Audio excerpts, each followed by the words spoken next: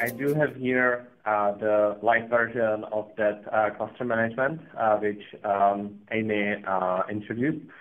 So here, what do I have is the services which we are running inside of that cluster, and each individual service actually has its own purpose to really, provide certain functionality within the APM element.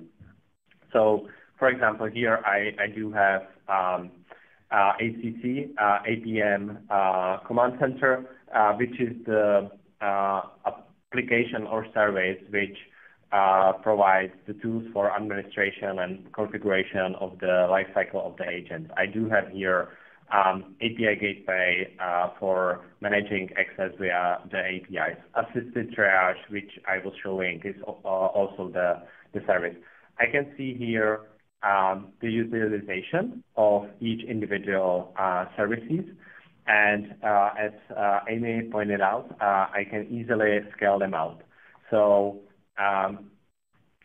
here I do run this API gateway, for example, in the one instance, and I can just add additional instance. I can add it now or at specified time, and I can start right away, and a new instance would be created instantly.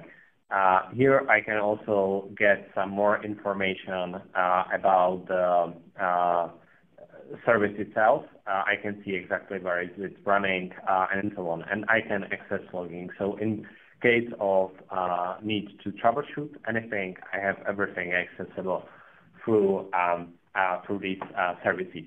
So all of these services are actually shared between different tenants, and then we have so-called tenant services. So let me just briefly explain what tenant really means. So we borrowed this word from the software as a service terminology. So tenant is really one customer which is running on this cluster. So in current generation of APM, the one tenant would be most likely one APM cluster. So it's really completely separate APM instance, which has its own data storage, its own space, and the data are really separated between different tenants. And now these services which are here are actually services which are multi-tenant, which means that actually they are shared between different tenants, and they scale out basically based on the needs of the entire cluster. And then we have these tenant services. Here I have one tenant created, and these tenant services are actually the services which are specific to single tenant. So this service is not shared between multiple ones, but it's dedicated to just one. So let's actually onboard new application into our cluster, and let's create a new APM for them. So let's add the tenant. Let me click here, and here actually I just put the name of the tenant. I put here the authentication type. I can pick from three choices. Basic one where user name and password is stored inside of the cluster management, and then two external ones, LDAP and SAML. So let's pick this one. Let me. Okay, I need to pick some password for the security. Okay. Okay. Let me repeat that. Then my name. and then my email. Okay, here we go. Then I need to pick the initial size of my tenant.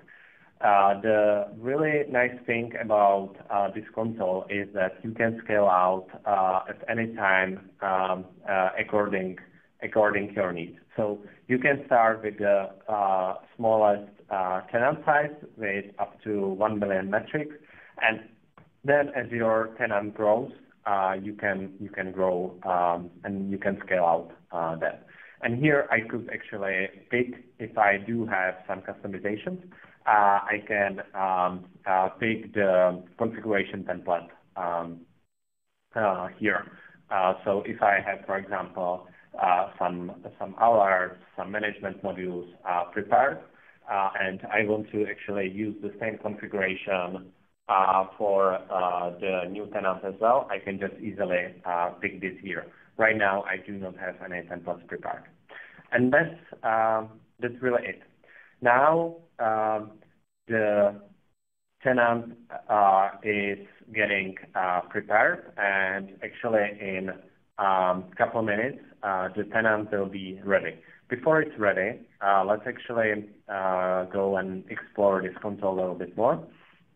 So here, first of all, I can go to Team Center, and I can really access the live instance. As you can see, my tenant is already up and running, and now I could actually go into the Team Center, and I can download the agent, and I can start to use the APM. Right now, you will not see there anything too much interesting. The Team Center is pretty empty because I'm not sending there any data, but everything is up and running and prepared for me. Then I can also go to the metrics. We have a lot of self-monitoring built in.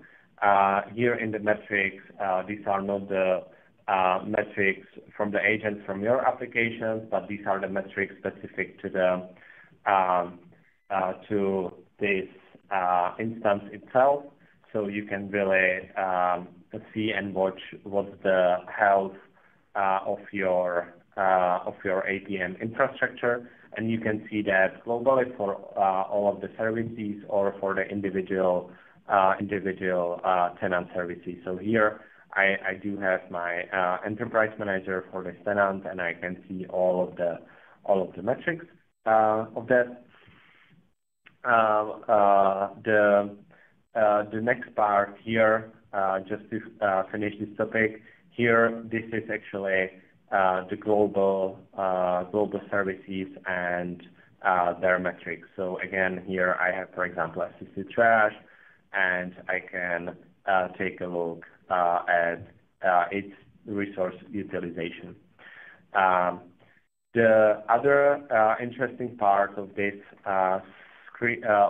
cluster console is actually activity logs, where you can see all the activities which are happening, and you can see actually that what was happening here is that we created new tenant. And the last screen which I will mention is the tokens screen. And here in the tokens, I actually can see all of the accesses which are granted. So all of the agents, all of the sources of the data which are connected to my APM instance are using these tokens, and I can actually expire or revoke the access of that token. So in case that the security token, you can do that. What's really new in APM 11 is that each individual agent can have its own token. So you can really differentiate between different agents through these tokens. And then, if one agent actually gets compromised, you can just revoke that access token, and all the other agents can still talk to your service. Really last thing, which I actually forgot to show you, is when you go back here to configure, this is the way how you can change the size of the tenant. So here, again, I just click on the small cluster, hit save, and now my APM instance is getting redeployed, and I'm just scaling out. And again, in a couple of minutes, everything will be ready for me, and I can start to send more metrics. And that's really it.